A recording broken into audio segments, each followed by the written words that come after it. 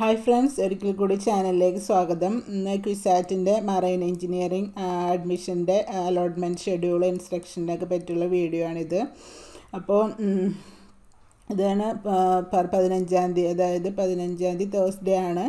All candidates including the marine engineering rank list up to 320 വരെയുള്ള റാങ്കുകാരോടും commencement of physical and I fitness and certificate uploading പറഞ്ഞിരിക്കുന്നത്. Candidates who have not uploaded their physical and eye fitness certificates will not be eligible for allotments.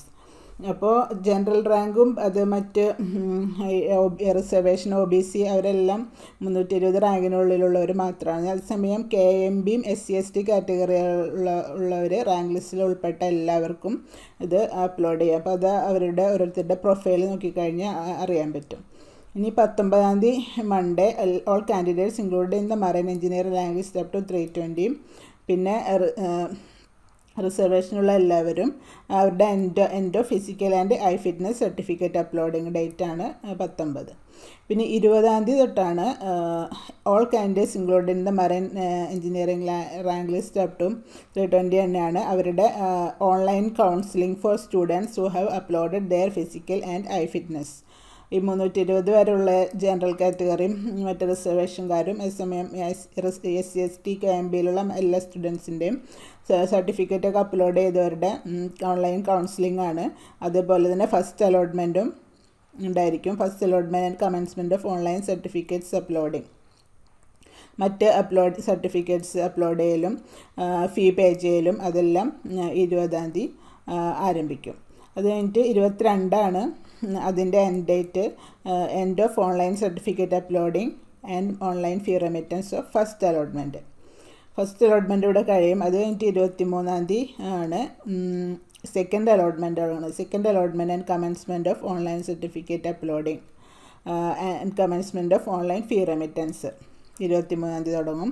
അത് 28-ാം തീയതി ആണ്. അതെൻ്റെ end of online certificate uploading other than physical and fitness and online fee remittance four second allotment. അപ്പോൾ ഒരു 2 allotment വരാനുള്ള ഇതാണ് ഇപ്പോൾ ഇട്ടിരിക്കുന്ന ഷെഡ്യൂള്. അപ്പം 320 കഴിഞ്ഞിട്ട് റാങ്കുള്ളവരുടെയൊക്കെ ഡൗട്ടാണ് അവർ എന്ത് ചെയ്യുക. അപ്പോൾ ഇവരുടെ കഴിഞ്ഞിട്ട് അലോട്ട്മെൻറ്റ് കഴിഞ്ഞിട്ട് ബാക്കിയുള്ള സീറ്റുകൾ വരുന്നതിൽ നിങ്ങളെ വിളിക്കും. അതുകൊണ്ട് ഡോണ്ട് വറി. പിന്നെ അത് കഴിഞ്ഞിട്ട് നമുക്ക് അലോട്ട്മെൻറ്റ് ഇൻസ്ട്രക്ഷൻ എന്താണെന്ന് നോക്കാം. Candidates in the marine engineering 2020 rank list only are eligible to appear for the online allotment counselling to the BTech marine engineering programme. കുറച്ച് ദിവസം മുമ്പ് മറൈൻ എഞ്ചിനീയറിംഗിൻ്റെ റാങ്ക് ലിസ്റ്റ് പബ്ലിഷ് ചെയ്തിരുന്നു യൂണിവേഴ്സിറ്റി. അതിൽ ഇൻക്ലൂഡ് ചെയ്യണവർ മാത്രമേ ഇതിൽ eligible ഉള്ളൂ ഈ അലോട്ട്മെൻറ്റ് പ്രോസസ്സിൽ പങ്കെടുക്കാൻ. Those candidates who got allotment in other BTech programme of the university and include in the marine engineering 2020 rank list can also participate. Already മറ്റ് BTech പ്രോഗ്രാമിൽ അഡ്മിഷൻ എടുത്തവർക്കും എല്ലാം പാർട്ടിസിപ്പേറ്റ് ചെയ്യാം. But if they take admission in BTech Marine Engineering, their admission in other BTech program will be automatically cancelled and they will not be considered for further BTech allotments. അതായത് marine എഞ്ചിനീയറിംഗിൽ അവർ admission എടുത്തു കഴിഞ്ഞാൽ വേറെ ഏതെങ്കിലും BTech കോഴ്സിന് അവർ admission എടുത്തത് ക്യാൻസലായി പോകും. പിന്നെ അതിൽക്ക് ഒന്നും ഇവർക്ക് വേറെ അഡ്മിഷൻ എടുക്കാൻ പറ്റില്ല. For BTech Marine Engineering program, all candidates included in the ranks mentioned in the schedule marine എഞ്ചിനീയറിംഗിൻ്റെ schedule നമ്മൾ നേരത്തെ പറഞ്ഞല്ലോ, 320 വരെ റാങ്കുള്ളവർ have to upload there physical and I fitness certificate from the DG shipping approved medical officers. ഇതായിരുന്നു എല്ലാവർക്കും doubt. എങ്ങനെ ഇവരെ അറിയാം, എങ്ങനെ DG ഷിപ്പിംഗ് അപ്രൂവ്ഡ് മെഡിക്കൽ ഓഫീസേഴ്സിന് അതിന് പറയുന്നുണ്ട്. The list of medical officers is available in the website of the director general of shipping, ministry of shipping, government of India.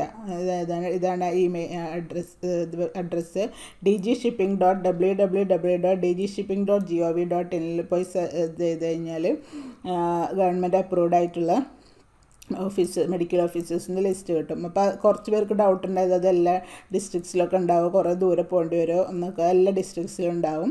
നിങ്ങൾ ഈ വെബ്സൈറ്റിൽ കയറി ചെക്ക് ചെയ്താൽ മതി, നിങ്ങളുടെ ഡിസ്ട്രിക്റ്റിൽ എവിടെയെന്ന് മനസ്സിലാവും. Candidates include in the ranks mentioned in the schedule and have not uploaded there physical and I fitness certificates during the period mentioned in the schedule will not be considered four allotment. അപ്പോൾ എന്താ പറയുക, ഈ ഇതിൽ certificate ഒന്നും upload ചെയ്യാത്തവരൊന്നും rank ലിസ്റ്റിൽ പെട്ടാലും അലോട്ട്മെൻറ്റിൽ consider ചെയ്യില്ല. After verification of the physical and eye fitness certificate uploaded by the candidate, an online counseling will be provided for the candidates. Detail of which will be intimated to the candidate.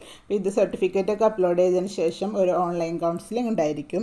Where various aspects related to the programme will be explained. പ്രോഗ്രാമിനെ കുറിച്ചുള്ള വിശദമായ വിവരങ്ങളൊക്കെ explain ചെയ്യപ്പെടും. After the online counselling, aspiring candidates who have got allotment shawl upload scanned copy of originals of all the required certificates and shawl pay the fees applicable for the program allotted to them by the way of online payments through NEFT or RTGS വഴിയായിട്ട് ഡേറ്റിന് മുമ്പായിട്ട് ഫീ പേ ചെയ്യേണ്ടി വരും. Certificate എല്ലാം upload ചെയ്യേണ്ടി വരും.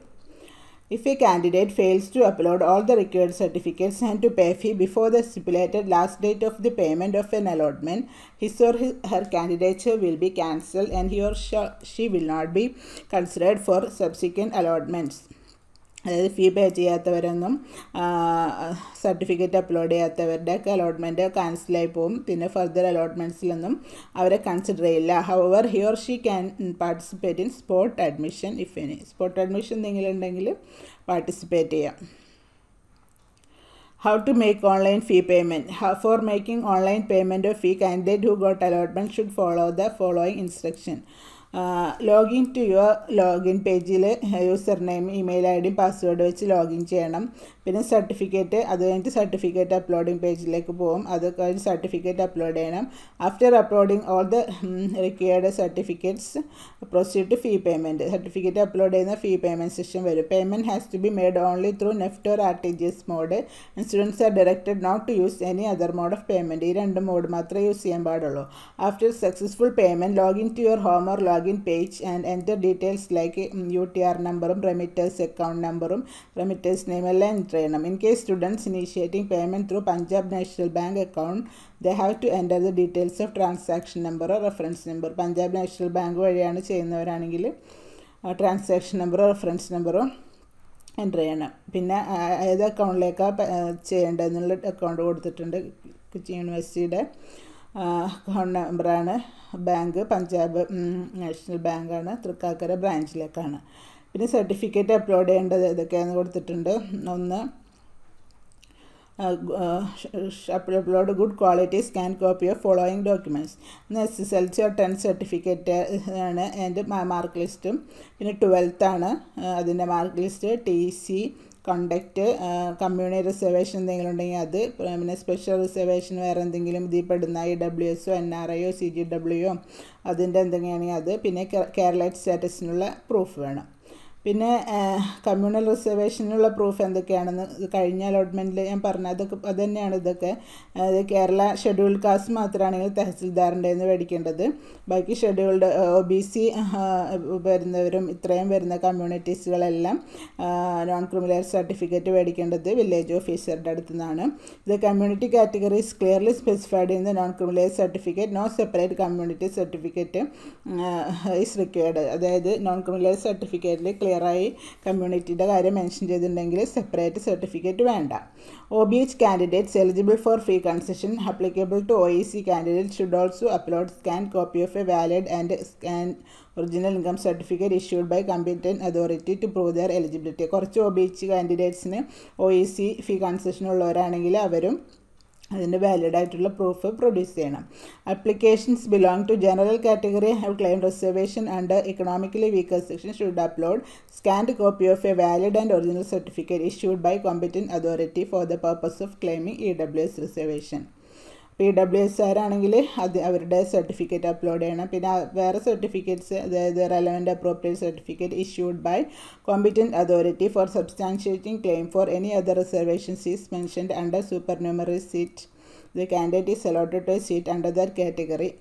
Relevant certificate if any may also be uploaded here. അവരും അവർക്കുള്ള സർട്ടിഫിക്കറ്റ്സ് അപ്ലോഡ് ചെയ്യണം. അടുത്തതായിട്ട് കേരള സ്റ്റാറ്റസ് പ്രൂവ് ചെയ്യാൻ എപ്പോഴും എല്ലാവരും ചോദിക്കുന്നതാണ്. കേരള സ്റ്റാറ്റസ് പ്രൂവ് ചെയ്യാൻ എന്തൊക്കെ വേണമെന്നാണ്. Will be considered Keralite for the limited purpose of admission if he or she or his or her father or mother was born in Kerala or he or she has been a resident of Kerala for a period of 5 years within a period of 12 years. Last 12 വർഷത്തിൽ 5 വർഷമെങ്കിലും കേരളത്തിൽ താമസിച്ചിട്ടുണ്ടെങ്കിൽ, or he or she undergone his school studies from standard 8 to 12 in education institute in Kerala. കേരളത്തിലെ education ഇൻസ്റ്റിറ്റ്യൂട്ടിൽ 8 to 12 വരെ പഠിച്ചിട്ടുണ്ടെങ്കിൽ. Children of all India service officers allotted to Kerala circle are deemed to be Keralites, but they will not be eligible for communal special reservation applicable to Keralite. All India സർവീസസിലുള്ളവരുടെ കുട്ടികളും കേരളൈറ്റ്സായി consider ചെയ്യും, പക്ഷെ അവർക്ക് communal reservation കേരളൈറ്റ്സിന് കിട്ടില്ല. ഇനി certificates to B uploaded as A proof four claiming Keralite status. എന്തൊക്കെയാണ് certificate upload ചെയ്യേണ്ടതാണ്? Candidates claiming the Keralite status should ഇൻവാരിയബിളി upload scanned copy of the originals of any of the following certificates. ഒന്നാമത്തെ certificate of birth, residence of candidate, birth or residence certificate വേണം. കാൻഡിഡേറ്റിൻ്റെ ഫാദറുടെ മദറിൻ്റെ ആരായാലും മതി, from the village officer, tahsildar, or from A competent authority of local body. Certificate showing school studies in Kerala from standard 8 to 12 from the head of school where the candidate completed his or her study in standard 12. പിന്നെ relevant page of SLC of the candidate's father or mother showing the place of birth in Kerala with corroborative evidence showing the relationship between candidate and parent. Relevant page of passport of the candidates or either of the parents issued by the Government of India showing place of birth in Kerala with corroborative evidence showing the relationship between parent and candidate. Birth certificate of candidate or his or her father, mother showing the place of birth in Kerala with corroborative evidence showing the relationship between candidate. ഇതെല്ലാം എല്ലാവർക്കും മനസ്സിലായിട്ടുണ്ടാകുമെന്ന് വിചാരിക്കുന്നു. Four claiming Keralite all India service certificate from competent authority should be uploaded. അപ്പോൾ ഇതിൽ എല്ലാതും വേണ്ട, not ചെയ്യുക. ഇതിൽ ഏതെങ്കിലും ഒന്ന് മതിയായിരിക്കും. അപ്പോൾ ഇത്രയും പറഞ്ഞ ഡോക്യുമെൻറ്റ്സിൽ ഏതെങ്കിലും ഒന്ന് കേരളൈറ്റ് സ്റ്റാറ്റസിന് വേണ്ടി അപ്ലോഡ് ചെയ്യുക. ഇനി NRIക്കാരുടെ കാര്യമാണ്. NRI seat applicable to program for which NRI seats are allotted. Certificate to be uploaded for claiming NRI seats. NRI status is not compulsory, but those who opted for NRI seats should upload a scanned copy of declaration given in Annexure 1 declaration കൊടുത്തത് അതിൻ്റെ scan copy upload ചെയ്യണം. For NRI seats, candidates should have applied for the same at the time of application. Registration ടൈമിൽ apply ചെയ്തിട്ടുണ്ടാവണം. Others will not be considered for admission under NRI. അല്ലാത്തവരെ NRIയിൽ consider ചെയ്യില്ല. However, they can participate in NRI sport admission if seats are available. Seats available ആണെങ്കിൽ NRIയുടെ spot അഡ്മിഷനിൽ അവർക്ക് participate ചെയ്യാം. പിന്നെ seats observed for children of Indian workers in Gulf countries applicable to all programs for which CGW are allotted. CGW allot ചെയ്ത Gulf വർക്കേഴ്സിൻ്റെ അത് മറൈനിലുണ്ടോയെന്ന്, മറൈനിലില്ല എന്നാണ് കേട്ടോ തോന്നുന്നത്. CGW seats are reserved for candidates whose father or mother is working in any Gulf country. Those who have opted for CGW seats should invariably upload scanned copy of the following documents substantiating their claim of CGW. അപ്പോൾ CGW claim ചെയ്യാൻ വേണ്ടിയിട്ട് വേണ്ടത് documents certificate or mark list of +2 എക്സാമിനേഷനും 10th സർട്ടിഫിക്കറ്റാണ്. Employment certificate of the parent which is attested by the Indian Embassy or Government Agency certificate ചെയ്തത്, അല്ലെങ്കിൽ copy of work permit, account statement of bank in Gulf country. അപ്പോൾ ഇതിലേതെങ്കിലും. പിന്നെ copy of birth certificate വേണം of the candidate or any other government certificate documenting proving relationship between candidate and the parent. Migration certificate വേണം if the candidate has studied at an institution outside Kerala. അടുത്തത് TC and conduct certificate from the institution last attended ആണ്. പിന്നെ പറഞ്ഞിരിക്കുന്നത് if A candidate fails to upload the required certificate before the stipulated time, his or her claim for admission to the programme claimed by him will be, അതായത് സമയത്തിനുള്ളിൽ സർട്ടിഫിക്കറ്റ്സും ഫീയൊന്നും പേ ചെയ്യാത്തവരുടെ admission താൽക്കാലികമായി നിർത്തിയേക്കും. Soul responsibility of such incidents will be rest on the കാൻഡിഡേറ്റ്സിന് മാത്രമായിരിക്കും അതിൻ്റെ ഉത്തരവാദിത്തം. Admission will be provisional and subject to physical verification of originals of all certificates by the concerned school or department before a specified date that will be published later. പിന്നെ ഇതെല്ലാം provisional ആയിരിക്കും. Admission എടുത്താലും ഒറിജിനൽസൊക്കെ verify ചെയ്തതിന് ശേഷമേ permanent allotment കിട്ടുള്ളൂ. അടുത്തത് fees സ്ട്രക്ചറാണ്. Marine എഞ്ചിനീയറിങ്ങിൻ്റെ marine engineering residential പ്രോഗ്രാമാണ്, എല്ലാവർക്കും അറിയേണ്ടാവുന്ന വിചാരിക്കുന്നു. സ്റ്റേറ്റ് മെറിറ്റ് ഫീ 1,50,000 വരും. അതേസമയം ഓൾ ഇന്ത്യ മെറിറ്റ് 2,00,000 വരും. NRI ആണെങ്കിൽ 2,00,000 പ്ലസ് $5,000 വരുന്നുണ്ട്. അതൊരു non refundable ഡെപ്പോസിറ്റാണ് four BTech engineering NRI സ്റ്റുഡൻസിന്.